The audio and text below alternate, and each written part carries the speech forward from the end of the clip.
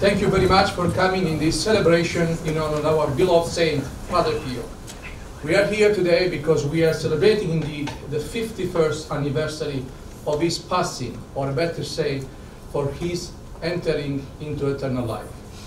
Almighty ever-living God, who gave your power to the man-made perfect Saint Pio, the strength and the peace of sharing the cross of your Son, so that he had a singular grace to reach out to people, to heal, to cure, to confess, to give comfort and solace and pardon, to lighten the burden of the oppressed, to free people from their own prisons and burdens that block their way towards spiritual and human growth.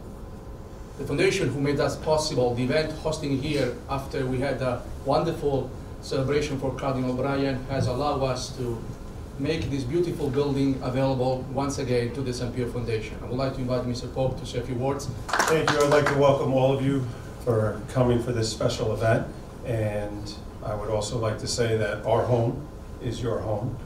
And we're privileged and honored to have this event here tonight. And we would be privileged and honored to have many more. So thank you so much. Thank you.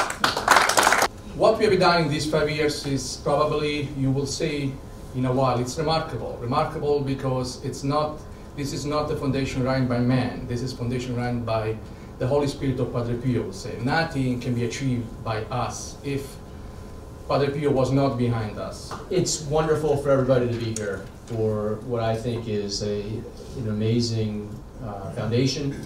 Luciano has done a terrific job, and I'm honored to be a small part of it. I really am. But also Father Gasparik, who is here tonight. When I was working at ESPN WABC, our offices were in Madison Square Garden, and so St. John the Baptist Church was about a block away. So back in the early 2000s, at lunchtime sometimes I would walk across the street, and they had a beautiful little area, garden area, that I would just kind of relax, have some lunch, and I got to know Brother Sal, who's back again. And I just happened to walk by the church the other day before I went over to CNN, and so I stopped in and saw Brother Sal, but there was the veneration and the relics of the Padre Pio. So it's a wonderful connection. I'm glad that that we all have a chance to be with Padre Pio in some way, shape, or form. So thank you for having him in your heart. Thank you for having spent time with us tonight, and God bless all of you. This is not my first rodeo with the Padre Pio Foundation. As you saw up there on the screen, my wife Karen and I have been we're blessed to receive an award from the foundation, and I have tried to do what I can to be helpful. But I will tell you that Padre Pio in particular has a very special place in our family. I'll tell you a personal story that where he touched our lives directly. We have a big societal problem in this country, not just this country, but in the world. And I know people think economically, I mean, you look around this area, obviously it's doing great. The country's doing great economically, but we're not doing great. In some respects, we're in a second depression. This isn't an economic depression. This is a depression of spirit and of mind. The rates of depression are the highest they've ever been in this country. The unhappiness, the discord, all of which is because we have separated ourselves from what's important in life. And we have rejected what Padre Pio embraced, which is the cross and suffering. We see suffering as something to be avoided, not something to use as sacrificial in drawing closer to the Lord. This foundation can do. Is it going to change the world? No, but it can change dozens, hundreds, thousands potentially of lives and souls for Christ. And just the work of bringing Padre Pio to those churches that you saw these people lined up, you say, well, those people already believe. Yeah. But in a world today where a church has fallen on hard times, they need to be fed. They need that connection that says, yeah, there is good in the church. Foundation is doing a lot of very positive things right now, but it can do more.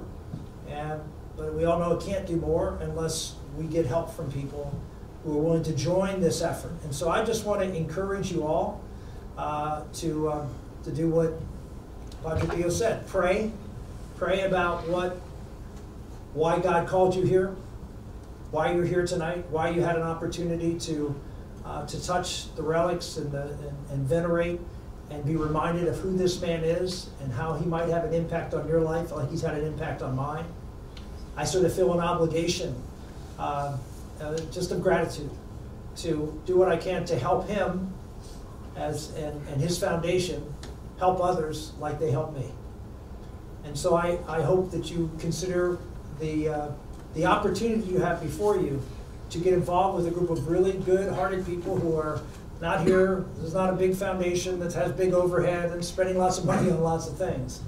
This is a very humble group of people who deeply love this man for very good reason and believe that he has a message that the country probably should hear more of. Getting engaged and involved with this foundation and having the message of Padre Pio be a much more prominent and important one in the lives of many people in this country. I pray that you do. Thank you. God bless. We're being told through these comments from these two gentlemen that we should be mindful that we know of St. Pio. And I think it's our role to leave here tonight and find a way to help others know about St. Pio, because you'll change their lives. You will absolutely change their lives. And when you change their lives, you'll change the lives of other people as well.